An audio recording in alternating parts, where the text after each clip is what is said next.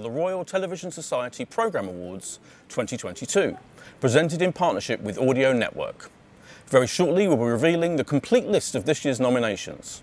As you're about to see, it's a list which celebrates the very best of British television, virtually all of it produced under the most difficult circumstances of the global pandemic. But British programme makers are nothing if not ingeniously resourceful. You will see just how brilliantly they rose to the challenges of sudden production shutdowns, seemingly endless COVID protocols on set, and more social distancing and hand-washing than any of us ever thought possible. All to make some truly world-beating television. And for that, we salute you. This year's nominations list reflects the broad, full range of production in British television, with shows made by some of Britain's tiniest indies sitting alongside juggernaut titles from the major name studios. It's a timely reminder of just how valuable and precious the production and broadcasting landscape in this country is. British television simply has an unrivaled richness of variety. There really is, quite literally, something for everyone. And in the nominations list, we see the very best of that extraordinary range of content. So how has the nominations list been put together? Well, since the beginning of January, a number of juries selected carefully from across the TV industry have watched literally hundreds of hours of submitted programme entries. They met on Zoom to discuss what they'd seen, and for each category, a short list of 3 nominations was agreed. A vote by secret ballot then determined the category winner. So each jury has contributed to this list, which covers the full sweep of creativity in British television. And so, to the nominations. We begin with the drama categories. During 2021, British drama producers demonstrated both their remarkable tenacity and creative skills at a time when shooting in this genre in particular was more challenging than ever. But once again this year, there is outstanding, world-class work in competition in all the drama categories. In the drama series category, there are nominations for In My Skin, produced for BBC Three, Manhunt, The Night Stalker, produced for ITV, and Unforgotten, also produced for ITV. In the newly titled category called Drama Limited Series, the nominations are Stephen, produced for ITV, Time, produced for BBC One, and It's a Sin, produced for Channel 4. And in the single drama category, the nominations are Death of England, Face to Face on Sky Arts, Romeo and Juliet on Sky Arts, and Help on Channel 4. Our congratulations to Sky Arts, not only for their first nominations in this category, but for scoring 2 in the same year. In the soap and continuing drama category, the nominations are Coronation Street, produced for ITV, Casualty, produced for BBC One, and Hollyoaks, produced for Channel 4. In the drama performance categories, the nominees for actor female are Charlene White for Stephen on ITV, Keely Hawes for It's a Sin on Channel 4, and Gabrielle Creevy for In My Skin on BBC Three. For actor male, the performance nominees are Tahar Rahim for The Serpent on BBC One, Callum Scott Howells for It's a Sin on Channel 4, and Ollie Alexander for It's a Sin on Channel 4. We move on to factual programmes, a genre that has enjoyed an especially strong year.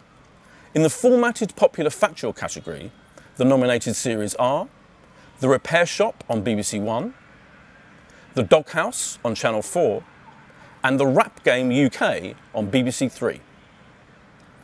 In the history category, the nominations are 9/11 Life Under Attack, produced for ITV, 9/11 Inside the President's War Room, produced for BBC One, and Uprising, produced for BBC One.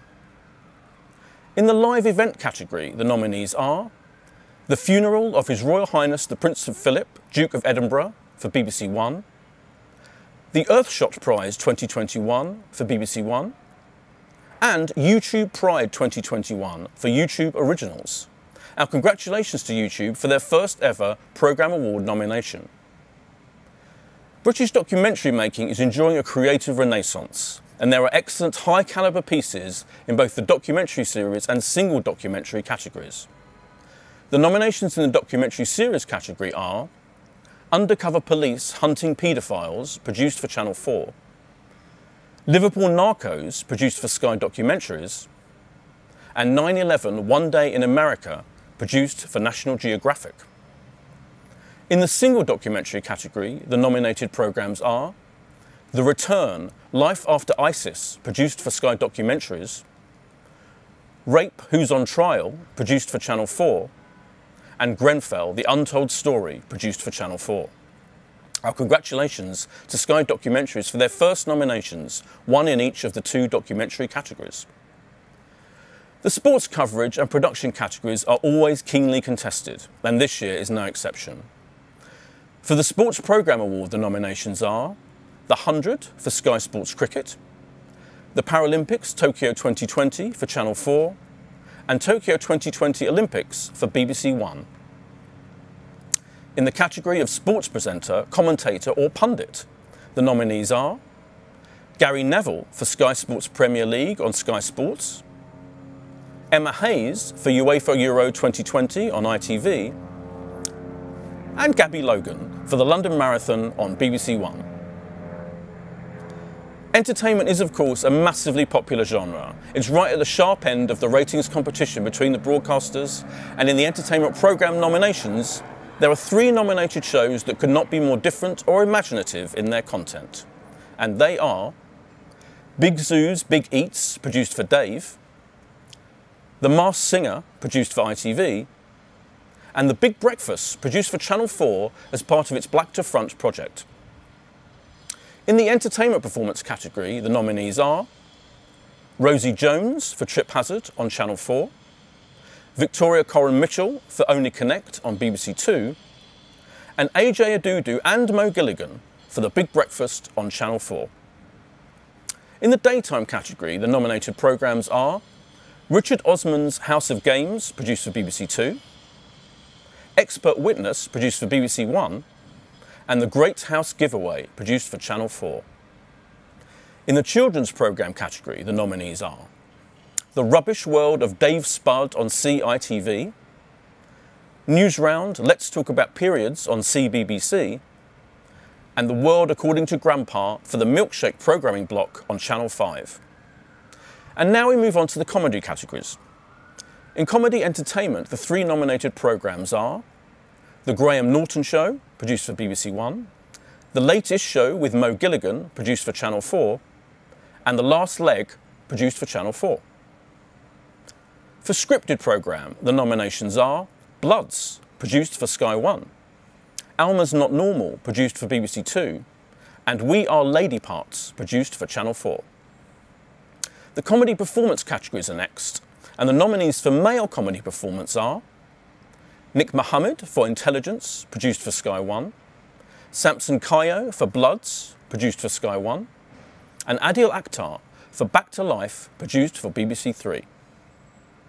For female comedy performance, the nominees are Sophie Willan for Alma's Not Normal, produced for BBC Two, Anjana Vassan for We Are Lady Parts, produced for Channel 4, and Katie Wicks for Stath Lets Flats, produced for Channel 4.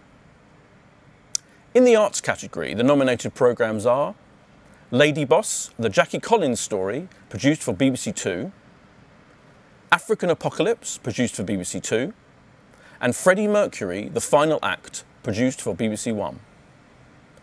And in the prestigious Science and Natural History category, the nominations are Horizon Special, The Vaccine, on BBC Two, David Harewood, Why is COVID Killing People of Colour, on BBC One, and Baby Surgeons Delivering Miracles on Channel 4. In the presenter category, this year's nominees are Munya Chawawa for Race Around Britain for YouTube Originals, Steph McGovern for Steph's Packed Lunch on Channel 4, and Joe Lycett for Joe Lycett versus the Oil Giant for Channel 4. The Breakthrough Award is now in its 7th year. It's presented to honour an emerging and significant new talent in British television, either in front of or behind the camera. Previous winners were Phoebe Waller-Bridge, Michaela Cole, Daniel Lawrence-Taylor, Naban Rizwan, Tanya Moody, and last year Mae Martin, which is quite a list. And this year's 3 nominees are the showrunner and writer Ajani Salmon, who made a real impact with his work Dreaming Whilst Black, produced for BBC Three, the actor Callum Scott Howells, whose performance in Channel 4's It's a Sin caught the attention of both critics and audiences alike, and performer Anjana Vassan, whose starring role in We Are Lady Parts on Channel 4 marked her out as a name to keep watching. The Royal Television Society Programme Awards is proud to continue its long tradition of celebrating the central roles played by writers in creating outstanding television.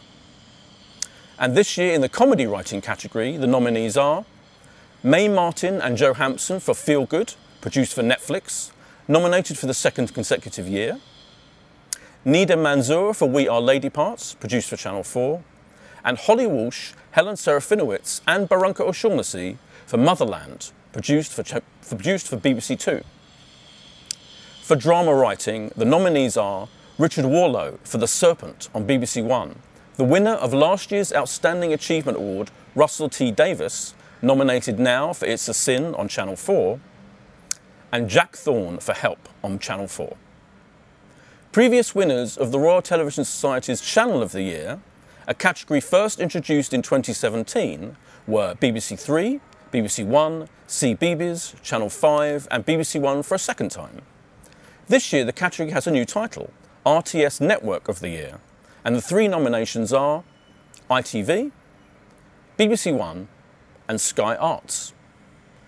So there they are, the nominations for this year's Programme Awards. Congratulations to all the nominees, in particular to the BBC for leading the field with 30 nominations, and hot on their heels, Channel 4 with 29. And it's now my pleasure to introduce the Chief Executive of the Royal Television Society, Teresa Wise. Thanks, Boyd, and thank you too for leading us through the nominations for this year's Programme Awards. Firstly, may I offer my sincere congratulations to all the nominees announced this morning. As Boyd said, it's a list that once again demonstrates the strength, range, quality and diversity of British television, and all delivered to appreciative audiences when actually producing television was a truly challenging endeavour in itself. I'm delighted to see production companies of every size and from all over Britain make it onto the nominations list, and to see work produced for younger platforms like YouTube now receiving recognition too. Thank you to everyone who submitted entries this year. As you may know, the Programme Awards is the principal fundraising event in the RTS calendar, and it wouldn't be possible without the engagement of the broadcasters and content platforms. So I'd like to take this opportunity to formally thank them for their continuing support. This year we had literally hundreds of hours of programmes submitted for consideration. So a big thank you as well to everyone who gave up their time to watch the shows and to sit on our juries. We continue to work hard to make sure our juries reflect the diversity of modern Britain, and I'm pleased to report that of 200 jurors this year, 63 jurors, that's almost 32%, identified as non-white minority ethnic. The Programme Awards is chaired again this year by Kenton Allen, and I'd like to express my thanks to him for the insight and enthusiasm he brings to the role. And of course, I'd like to offer my sincerest thanks to our sponsor partner for the Programme Awards, Audio Network, whose great support we continue to truly appreciate. For the first time since March 2019, we're going to be able to hold the Programme Awards as an in-person, real live event this year. After a 2-year hiatus, it'll be great to be back in the Great Room at the Grosvenor House to catch up with colleagues and friends from across the industry, and more than anything to honour the best of British television from the last 12 months. I'm thrilled to announce that Nish Kumar will be hosting, and it promises to be a very special night of celebration, socialising and fun. So if you haven't booked your table yet, don't delay. The date is Tuesday 29th of March.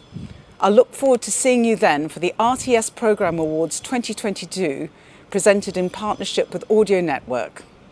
Thank you.